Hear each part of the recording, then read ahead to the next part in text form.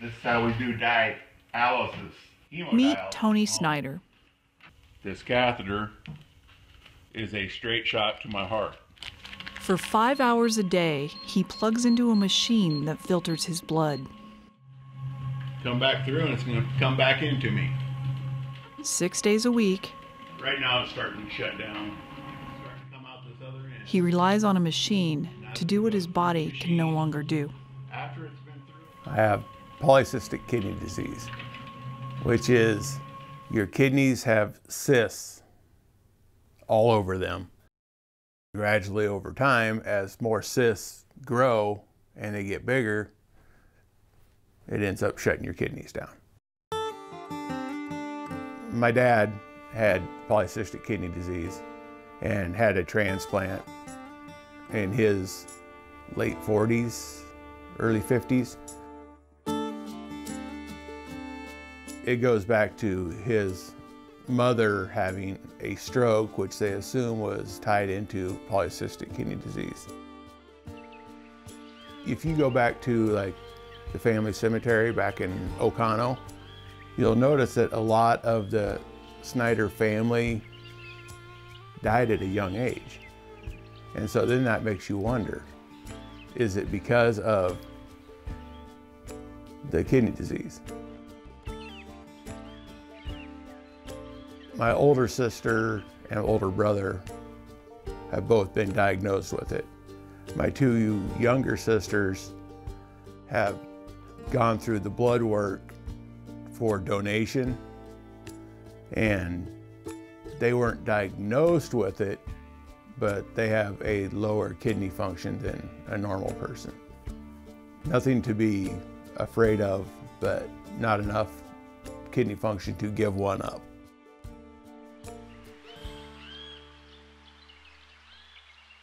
Most of the patients we see actually are in their 40s, 50s, or 60s when they start to get the diagnosis. And the kidney becomes very cystic. It can become very large, as big as footballs, with these large cysts, which can get infected or they can bleed. But as the cysts grow, the kidney itself becomes smaller and smaller, and the renal function of the kidney deteriorates until ultimately they need dialysis.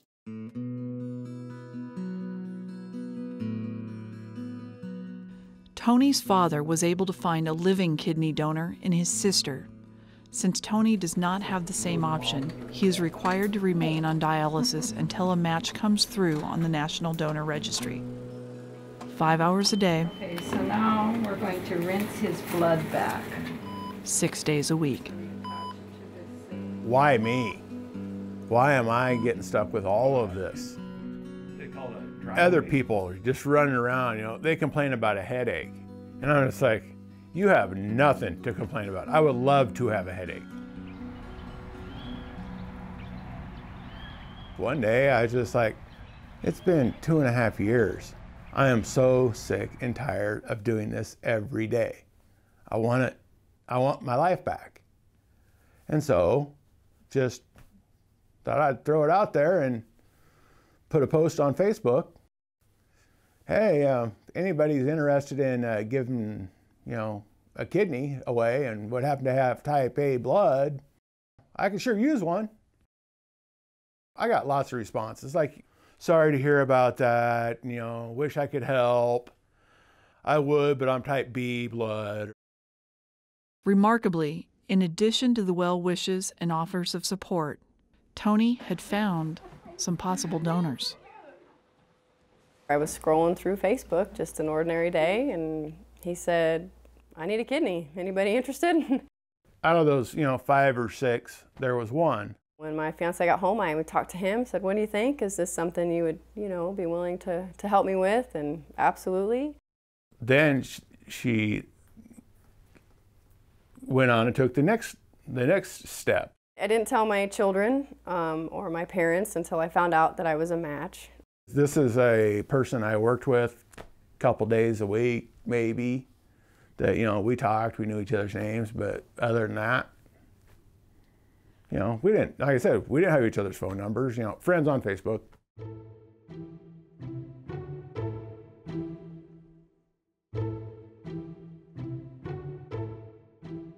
In the middle of the Nebraska sandhills, Tony Snyder tossed his fate onto a social media site, and a woman he barely knew answered. Her name is Sunshine, which, I mean, how fitting is that, you know? That's for most people's first reaction. What's your real name? It's unique, it is, but I guess it fits and I like it. She's the sunshine of my life, right there. I mean, her parents had to have known when they named her that she was what she was bound and destined for. It would seem that Sunshine's gift of selflessness knows no end. I have 4 kids, personally, between me and my fiance. However, we have 9. We have 3 boys and 6 girls, ranging from kindergarten up until we have 3 8th graders. It took a while to sink in, and, you know, just to lay there and, you know, lay there in my bed one night, and I just started thinking, it's like, wow, this is somebody who is putting their life on the line for me. What do you say? There's nothing that I could come up with other than thank you. Almost 9 months after putting his plea out on Facebook, transplant day finally arrived.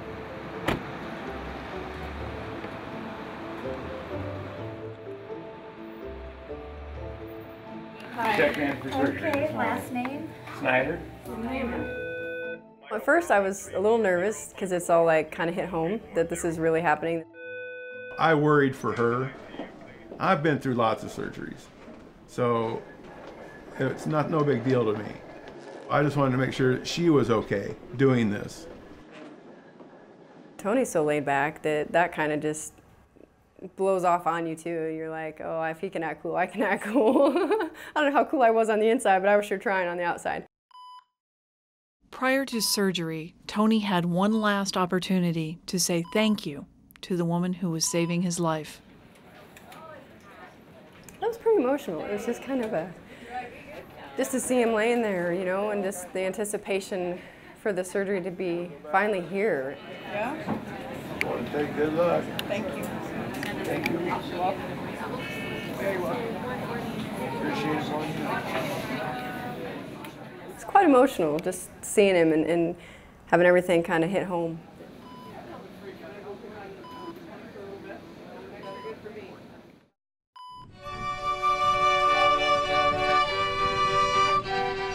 Months after the transplant, Tony was able to be there for Sunshine on her big day. The really cool part about that is Tony is marrying us. I didn't believe that you could become an ordained minister off the internet.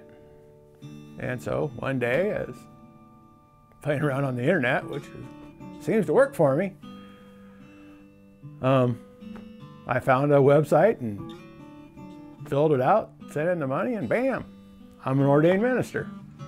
I couldn't think of anybody better to stand up there and do that for us. How could I say no? You know, you give me a kidney, I perform a marriage ceremony. Not even close, but let's do it. Sunshine pretty much saved my life. He gave me my life back by giving me a kidney. And this is just a small way that I can repay her. I am proud to say this is the new Mr. and Mrs. Solis.